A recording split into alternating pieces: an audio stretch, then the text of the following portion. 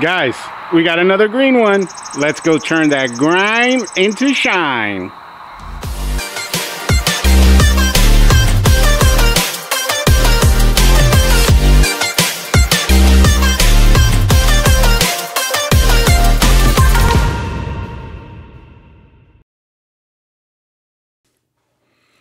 In today's episode, we are discussing how to pressure wash a house like a professional.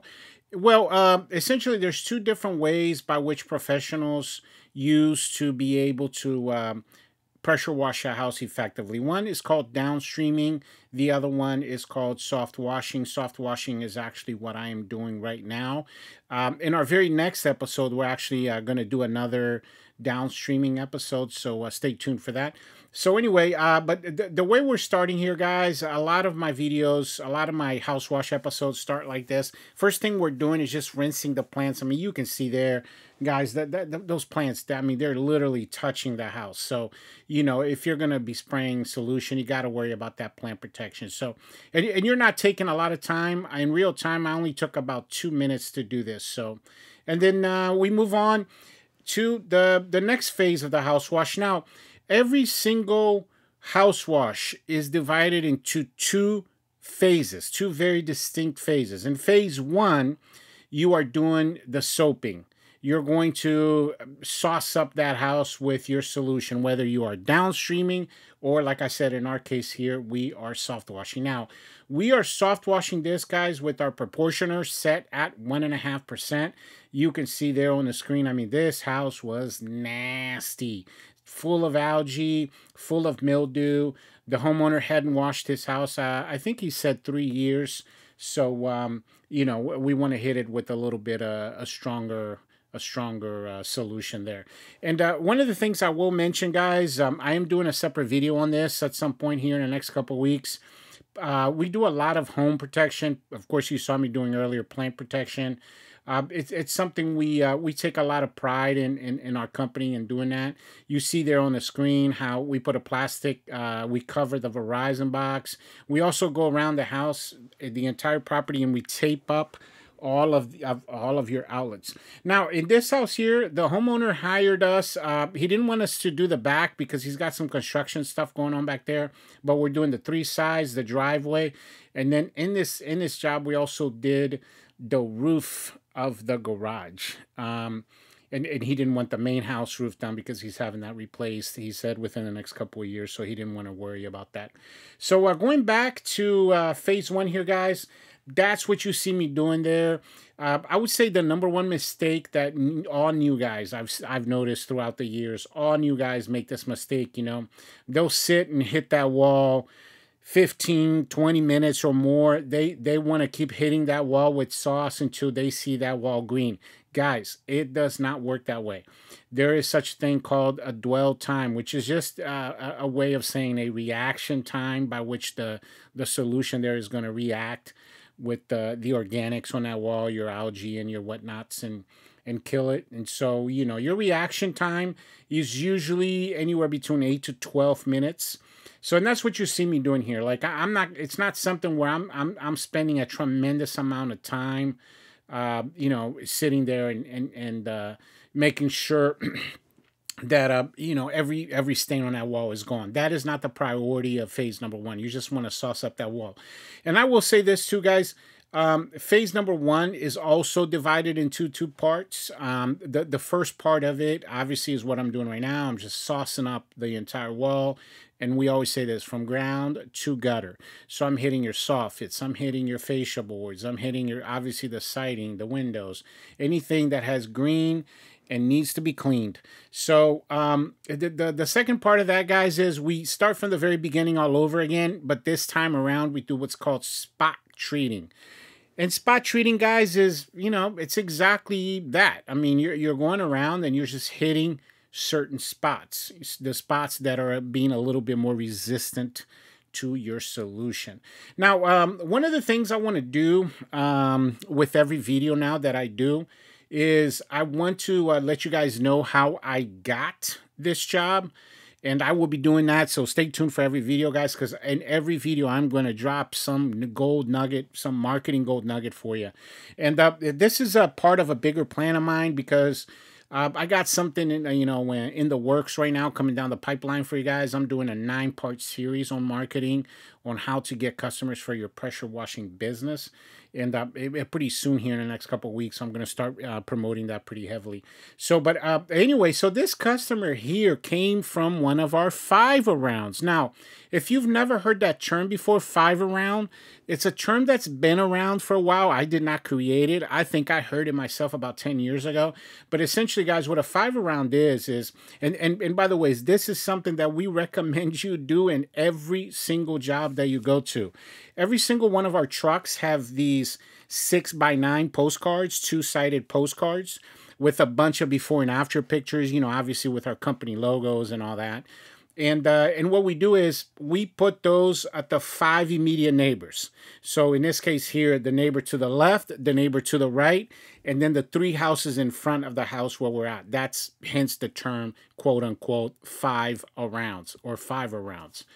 And so the week prior to doing this house, we had done the neighbor to the left. And then we had left a 5-around. A couple days later, the person called, "Oh, yeah, I got your flyer on my door, and I seen that you did the neighbor's house." And that's how we picked up this customer here. And then the other thing is, with your 5-arounds, guys, you just want to make sure you stay consistent with doing that. Do not do that with business cards. We recommend doing it with the 6x9 postcards, the EDDM cards, because what happens is you're able to put before and after pictures there, and that makes a massive difference for you. And by the way, guys, I mean, very, very inexpensive but effective form of marketing, because I think we order, I want to say we pay like $800 for 10,000, and that lasts us the entire season, and we might even have a couple boxes left over for the springtime. So if you're going to order maybe 5,000, I think it's like $300 or $400 for 5,000 of those, and there's a lot of places that sell them. But the bottom line, guys, is that's marketing is like fishing. You got to have a lot of different ways, to be able to get there and get all the customers that you need, so you got to have different forms of marketing. But that is how we picked up that customer. And then going back to the task at hand here, guys, how to pressure wash a house professionally. So you see me here, I'm in the last wall, and that's all I'm doing here, guys. I am just saucing up this wall. Again, in phase number 1, I am not at all concerned if the stuff is coming off or not. I am just literally putting sauce on that wall, and you got to trust your solution. Now, also, the other thing I was going to mention, a lot of guys ask us about our equipment. In the comment section. If you're wondering about our equipment, I would suggest you go back into our archives and watch episode 1. In that episode, we do a complete walk around of our trailer. You get to see the machines that we're using, the setup. In this case here, we are using the Comet roof pump that is actually featured in that episode. So you get to see the equipment and how that works and all of that. So I highly recommend that. And then, going back here, guys. So now I am in that spot treating phase. And by the way, the spot treating phase, guys, you're spending about, I would say, 1 to 3 minutes max. And that's on the maximum side per side of house. So in this case here, 3 sides that I was doing, I probably spent a total of 3.5, maybe 4 minutes spot treating, because again, I'm not hitting the entire wall. I'm just hitting certain spots that were giving us a hard time. In this case here, he had really, really nasty, his fascia boards up there were really bad. And he had a little bit of mildew on his soffits as well. So, yeah, and that's that. In every single house, you're going to do this, rinse and repeat, and then everything's about a habit, right, guys? I mean, the more you do it, if you want to do this professionally, if you wanted to do it effectively, it all comes down to habit of doing everything the same way, a systematic way. And that's my goal with this channel, is to give you guys a good sort of jumping off point to how you're going to do things, and And so you know, you guys can develop within time your own system, you know, especially for you guys that are listening to this that have less than 3 years. So by the way, guys, I have switched my system to water here. And you see me watering all the plants, watering the walls. The goal when you leave a property is you want that property to be chemical free. You want the plants to be chemical free. We typically spend, I would say 5 to 10, I would say 10 seconds per plant. Of course, you saw me rinsing these plants in the beginning, and then I rinse them at the end. And the windows, they usually get about 5 seconds per window. So, and that's all you see me doing here, guys, as we come down to the end of this house wash. Now, as far as pricing here, I know some guys always ask us about pricing. We charge for 3 sides house wash here, $3.99 for the actual house wash. But the job here was a lot more than that because we were doing multiple things. But that's right there. Our average house wash is right around there, $3.99. I would say between $3.99 and $4.75. But yeah, guys, and you know, that's what you want to do. You know, you don't want to leave that chemical anywhere. That chemical can kill plants. It can damage stuff and so forth. And the other thing, talking about chemicals, guys, if you know, you're new to the industry and you want to learn more about chemicals, or maybe, you know, you're wondering, you know, how the pros mix their chemicals, I would suggest you go into our library, or Mr. Bubbles channel library, and watch episode 10.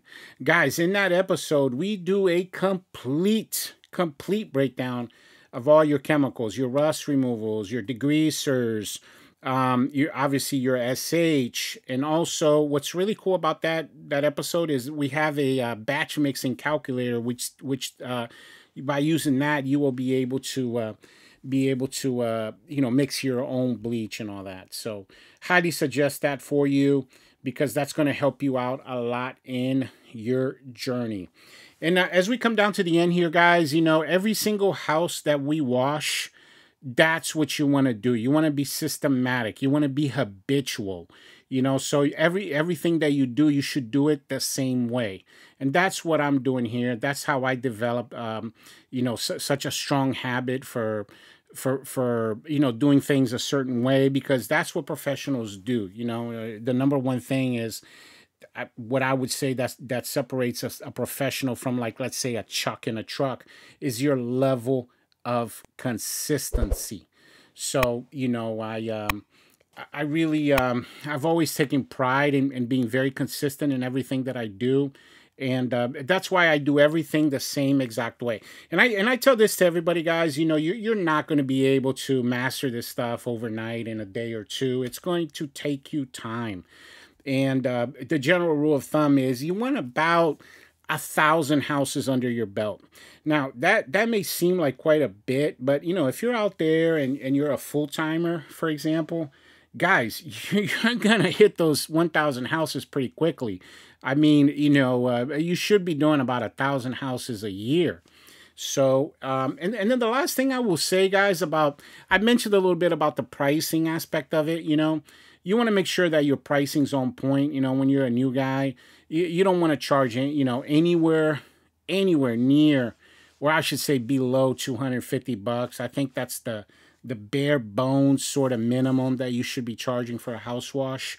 Because, you know, at the end of the day, guys, hoses break, machines break, oh man, all kinds of stuff happens. And then on top of that, you know, like, gas is expensive, your chemicals are expensive, you know, all of our wands and everything, because of the bleach. I mean, the stuff goes bad pretty quickly, all your fittings and whatnot. So you want to make sure that you're charging people the right amount, so that way you're not, you know, struggling financially to, you know, be able to pay your bills and stuff like that. So, and that's it, guys. You know, at the end of the day, it's just all about practice, and more practice. And the more you do something, the more comfortable you're gonna become.